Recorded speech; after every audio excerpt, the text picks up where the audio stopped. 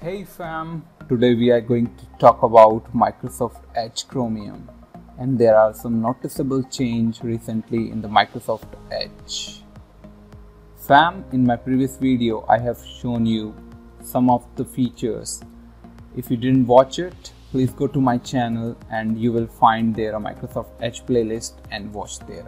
So let's jump into the video. First, and my favorite feature is to ability to do this. Okay, this is the Microsoft Edge and I have opened the YouTube here, and I just right click on this video. Okay, so I have opened this video and you can see that the video is currently playing. Now I just want to open some another tabs. Okay, I come down and I open another tab, and now I want to watch this video and I want to mute the previous tab, so you can directly do it from here. And this is really cool feature, and you can increase and decrease the volume from here to go here and just increase and decrease the value. Now let's quickly see if this feature is present in Google Chrome or not. So I open a Google Chrome, I open one of my previous video, and then I can go to another tab. So now I go and I want to watch something with another video, and now I want to mute that particular tab, so I cannot mute it. Can you see here? I don't have the option. Either I have to just right click on the tab and I have to mute site like this. And the second feature is, let's go to the Microsoft Edge again and find something on the bank, and then you can see here, if I just hover on the video, so it will start playing. Can you see here? This is really cool feature from the Microsoft. Even if I unmute this volume, so you can see here it is playing the video directly. If I go here and I just do that thing, so the video is playing, and this feature is in Google Chrome. So let's go quickly and see if there is feature present over there or not. So I just go to the Google and find some videos. So I type the Microsoft Edge and I have find some videos here.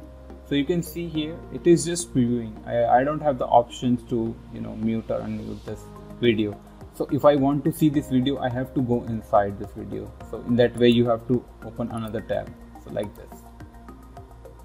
Okay.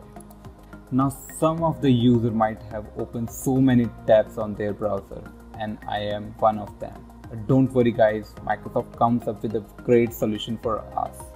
Now let's quickly go again to the YouTube. If I'm watching this video and I just want to watch it later, I just open this collection tab and right click on this video, add to the collection. So it is asking for a start new collection, yes.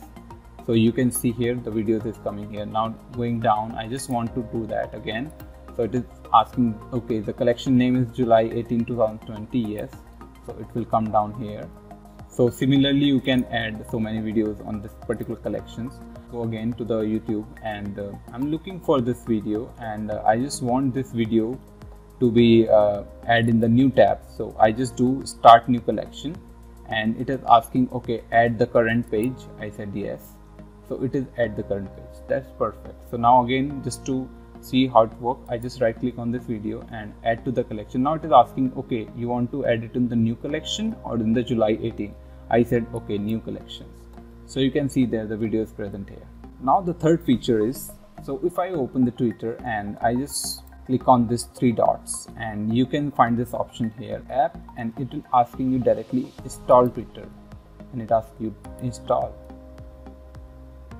That's perfect. I mean, you can see here in your taskbar it is present. The Twitter is installed in your system. You can open it from here and just start using it, Twitter.